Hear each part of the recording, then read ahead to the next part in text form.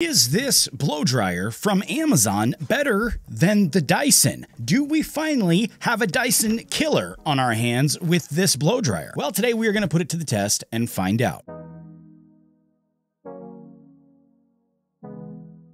So today we are looking at the Ionic blow dryer from Tensky. This, according to the brand, is a professional hair dryer equipped with an 110,000 RPM brushless motor with LCD intelligent display. We're going to be comparing it today also with the Dyson supersonic hair dryer, which on paper is a pretty good one to compare this to because, again, on paper they're pretty similar with the same RPMs and a very similar design. Obviously the design's a little bit different, but it's very similar in the way that it works. I am obviously very familiar with the Dyson as I've had this one for quite a few years now, 5 or 6 at least. So I am very interested to see how this new one compares to my old one. Looking first though at the mechanics of the blow dryer, I already shared a few details with you on the Tensky dryer. A few more though, according to the brand once again, include ultra fast drying that they say is up to 2 times faster than other hair dryers, temperature monitoring through the use of microprocessors that monitor the temperature 100 times per second and make small regular adjustments to avoid your hair from being damaged by extreme heat. They also say that this eliminates frizz and enhances shine with the Ionic blower that emits up to 200 million negative ions that eliminate static and curly hair. It also features things like an easy cleaning mode to keep it working as new. The cleaning mode is actually pretty cool because if you hold down this button right here for about 3 seconds, the air, which normally goes this way, actually goes the opposite direction and comes out the back here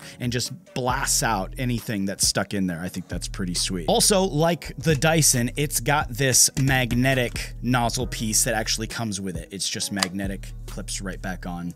Pretty standard stuff. The Tensky though, price-wise, comes in at $179.99 on Amazon, whereas the Dyson is much heavier price, coming in at around $429.99. There are discounts available on this Tensky dryer that I'll share with you at the end of the video, so you can actually get this at an even better price right now. But first, looking at the design, now we can see that once again the designs they're kind of similar. And once again, the method of delivery for the airflow is pretty similar. The Dyson, I have to say though, is heavier. It has a good amount of more weight to it in the hand. The Tensky, it does feel lighter, but it doesn't feel cheap. I want to make sure to distinguish between the two. It doesn't feel cheap, even though it does feel lighter. I think it's just a smaller unit, but it does have a little bit of weight to it, so it definitely doesn't feel cheap. One thing I did notice right away though, between the two, was that the Dyson actually has a much longer cord, which I know in a professional setting from talking to people is a big deal. I mean, the cord on the Dyson is 11 feet long, whereas the Tensky one only has a cord that's 5.9 feet long. But let's test out the airflow though. That really does matter. I have an anemometer here, and yes, I still can't say that freaking word. It drives me absolutely crazy, but I'm gonna measure the wind speed of each one. And for the Dyson first, we have a reading of about 26.9 knots, maybe 27 even. It kind of keeps bouncing up and down, and that is at full blast, by the way. It's at full speed for both of them, so we can measure how much power is coming out. And for the Tensky, it's really topping out at around 25.8 knots,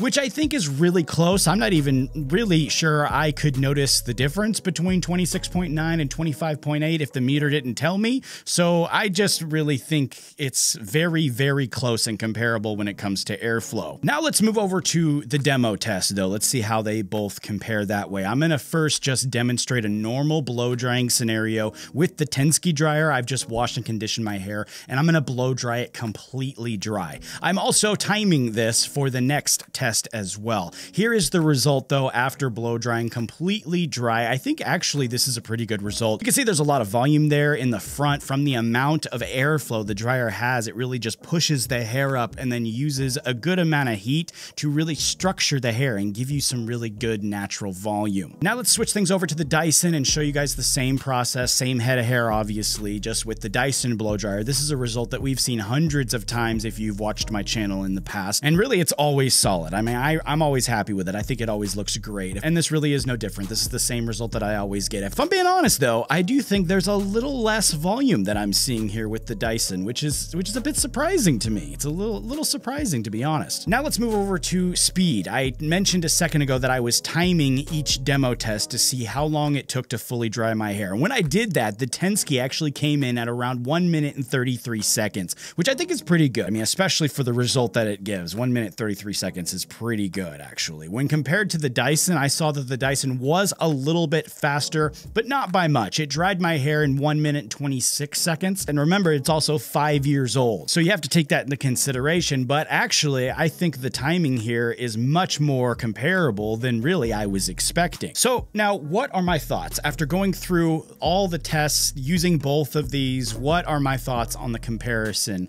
I actually think that the Tensky hairdryer is much closer to the Dyson than I really would have initially given it credit for or even expected. I think this actually probably is the closest one that I have found to the Dyson yet. I mean, this really just has a lot of features that are extremely close to what the Dyson offers. I mean, first off, the airflow was extremely close. It's easy to hold. It's not hard to use. It's not too heavy or too light. You know, part-wise, it seems to be made with some really good quality parts, just like the Dyson is. The Dyson obviously is heavier, so you can kind of make your determination between that, but I think both feel very sturdy to me. I think in the end, the ultimate decision between the two will have to be made probably at a later date, just to see if the Tensky model has the endurance that so far the Dyson has showed me. I mean, I don't need to wait 5 years or anything like that, but if I start using this, for example, and it craps out after a month, then I think that question will be answered. This one, the Dyson one, has lasted me seriously about 5 years, and I'm not the first owner. I actually bought it used. So, I mean, it's got some serious endurance to this blow dryer, so I think that's kind of where that question will have to go for this one. I do know for a fact, though, that some people just don't want to spend the money on the Dyson, and I tend to agree, actually. I think the Dyson is a bit overpriced. That's one of the reasons I bought it used instead of new. I think for those people that tend to think that way, this really is a good, comparable, good quality blow dryer that can offer you similar results at a much better price than the Dyson. So in that regard, I do have to say it really just depends on your views on price, but I do think you can get very similar results for a much better price with this unit. I did also mention, speaking of price, that you can get a discount on these. There are a couple coupon codes in the description that can be used on this blow dryer on Amazon. I have no idea though how long those discounts will be good for. That's not up to me ultimately, but